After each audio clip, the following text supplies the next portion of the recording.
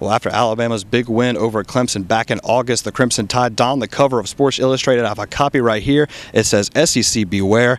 Alabama sends an early warning, and they sent the SEC another warning on Saturday as they go into Fayetteville, Arkansas, and beat the Arkansas Razorbacks 49-14. The Crimson Tide rolled up over 300 yards rushing, including long touchdown runs by Glenn Coffey and Roy Upchurch. Coach Saban and the players said that they were pleased by the performance, but they also said there's a lot that needs to be improved on. There's a significant amount of things that we probably need to improve on, and I think technically, you'd like for the players to look at the game from the standpoint of how did we execute, what do we do, what do we need to do to get better at certain things in our game so that we can improve as a team, and certainly, that's what we want our focus to be, and I think our players were good that way. Coach can always find some flaws in there somewhere, and I think that's what makes a team great. When you try to eliminate as many mistakes as possible to where you closer to perfect, because no one's perfect. But the closer you get, the better you are, obviously. You know what I'm saying?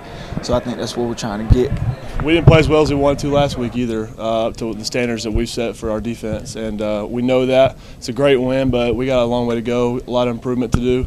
So we're going to be going out there with that mindset today to fix the things we did wrong and make sure we don't do them again this weekend. It's definitely going to be stressed this week, the little things of doing our technique right. If it's corners, getting your hands on the receivers, safeties, keying the linemen on run pass fakes, because there was definitely times where we came up a little bit on play action and we should have been deeper in our drops. So technique is going to be stressed a lot this week, and I think tackling is going to be stressed a lot more too, because there were some missed tackles Saturday that if we would have just wrapped up, then it would have been down right there. There's a couple of things on offense that we can work on as far as passing the ball and running the ball. I mean, we did a lot of great things. We also did a lot of bad things. It's up to us to go out there and change it. Well, the win on Saturday moved Alabama up to number 8 in the AP polls this week, and that means it's going to be a top 10 matchup on Saturday against number 3 Georgia between the hedges in Athens. Reporting from Tuscaloosa, I'm Brent Magnuson for Palestra.net, the College Network.